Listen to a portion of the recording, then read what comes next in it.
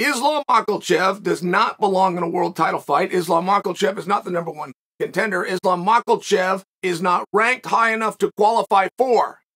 Islam Makhachev, more than anything, does not deserve it because he didn't have high enough of competition. Now, is anything I just said true? And if you think it is, could you prove it? The guy is 16-1. Have you ever heard, okay, if we're asking Islam questions, let me ask you a couple more. Have you ever heard Islam, including through the media, complaining about something? Have you ever heard Islam demanding something? Have you ever heard of Islam renegotiating something? Have you ever heard Islam do anything other than specifically what he was asked to do? And I've got to tell you, I don't know how much I love the concept of he didn't fight hard enough guys. There are not easy guys in the UFC. Just so you understand. This isn't where you go to learn how to fight. This is go once you're proven. You don't know who you're going to draw into. And particularly early on, the guy you do draw into doesn't know what he drew into because he doesn't know you any more better than you knew him. There's only been a couple of guys, I could count them on one hand, easily, probably 3 fingers, but only a couple of guys where Dana White has ever come out and openly said, I'm going to bring him up slow. I have a plan. Dana said that about Conor McGregor. Now, that happened. Conor was given some very easy fights, some very favorable fights, we thought. In hindsight, one of those easy fights was a young man out of Louisiana named Dustin Poirier. Another one of those easy fights for Conor McGregor was an undercard bout with a 20-year-old kid named Max Holloway.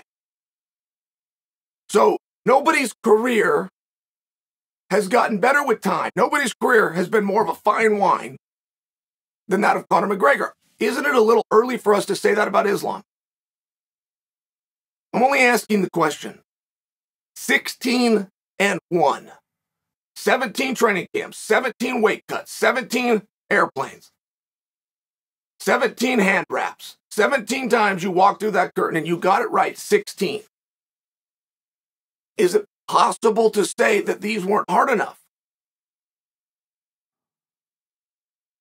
Whose spot would you rather be in? Because nobody's questioning Charles and whether he belongs there. Nobody's questioning if his matches were hard enough. Jiminy Christmas, his matches were so hard he lost 8 of them.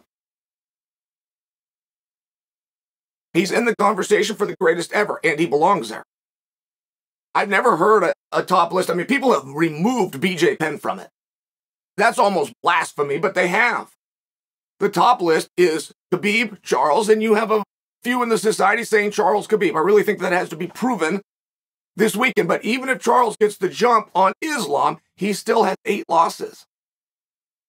Now, that doesn't appear to be a problem for anybody, and I'll share with you it's not for me either. When it's iron on top of iron and you're fighting the absolute best guys, I don't expect you to win them all, particularly over the course of a decade, which is how long Charles has been here. But how could you tell me that you'd rather have Charles's record? You'd rather have those 8 losses than that of Islam. How can you tell me Charles being ranked #1 in Islam #3? Boy, that's close. There's a big difference in 1 and 3. Don't think that I don't understand that. Can we agree those are both fantastic rankings? People are saying that Islam didn't beat the appropriate competition. I've seen all of Islam's fights. And quite frankly, I only know 2 guys that he fought. I watched them all. But so maybe that strengthens the argument that he wasn't in there with the right guys. But I do remember he fought a good friend of mine named Dan Hooker. And I know that Dan Hooker was ranked #5 in the world. And I know that Dan Hooker, at least according to one licensed judge, beat Dustin Poirier. I know Bobby Green is as physically and mentally as hard of a draw as anybody in the UFC. If you're as good of a fighter as Bobby Green, you don't have to get any better. You could be the champion. You will make a whole bunch of money. And I know both of those fights cumulatively did not equal 1 round. How many top guys do you got to beat? I mean, it seems like a very hard bar. It seems like something very hard that we're judging Islam by. When I got in the UFC, guys, was 2005. Now, in 2005, it was a very different time. 2005, there was 11 events that year, but that was massively more. We either had 5 or 6 events every year from 2001 on up. Something called the Ultimate Fighter came around, changed our industry. We got to 11 events. From 11 events to 22 events to what you guys know now. High 40s, low 50s, almost every week. But when I came over, any weight class that you were, if you won 3 in a row, you were likely fighting for a title. There was not very many guys who did win 3 in a row and then did not fight for a title. It's just known within the industry. You beat a killer guy your first time out, great job. You beat an okay guy, great job. You do it again, great guy, killer guy, okay guy, great. You do it a third time, you're fighting for the belt. So it was just a very different time. And now it seems, I'm looking at Islam, who's won 16 in a row. That's not correct, is it?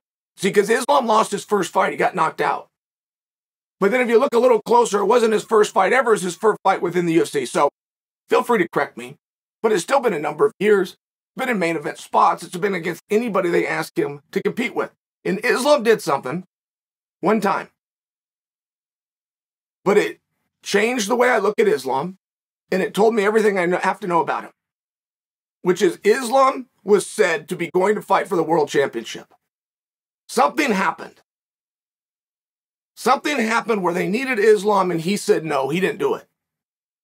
So all of a sudden, he's not going to fight for the championship, he's going to fight Benny Darushin said. Fine. But Islam didn't complain. He didn't even argue. He didn't really appear that he cared. But that changed things for me. Because now I'm dealing with a competitor. First and foremost. Can I beat you or can you beat me? And whatever the risk, I'm willing to go out and find out because I want to know the answer. I love guys like that. I have not seen Islam's demeanor change now that he's fighting for a world championship. I just haven't seen it. I haven't seen Islam's demeanor change knowing that on less than 24 hours notice, he might just be in there with Charles. He might be in there with the pound for pound great. I just haven't seen him care. So when you talk about who he fought, if this wasn't his doing, if a lot of those type guys were called and offered, right? Imagine if they did this to Chimaev, and many have tried. We know how good Chimaev is, we know. But there was a period of time where you could pretend that he wasn't. There was a period of time where we could pretend he didn't have the hard competition. Now we're finding all the hard competition, ducking him, avoiding him, and the guys that he does get in there with, he gets rid of quick. Why are we so accepting of how great Chimaev is, but we're not as accepting of where Islam is? 5-0 is a very impressive record in the UFC. 16-1 overall. Very impressive record for mixed martial arts. Aren't we being just a little bit tough on Islam Makhachev?